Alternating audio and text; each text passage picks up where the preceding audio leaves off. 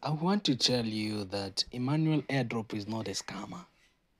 Or this guy called the Tiger Hustle, they all are not scammer. They are just promoter. They promote any site, and they are always telling you that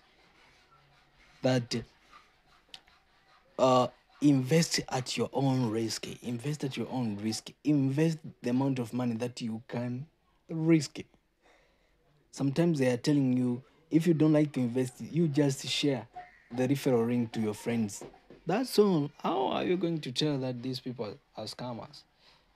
And I am sure Emmanuel Airdrop will be back in this platform sooner or later. So here is another platform for earning USDT. Click link in the description and subscribe. I am also a promoter, not a scammer. You are welcome.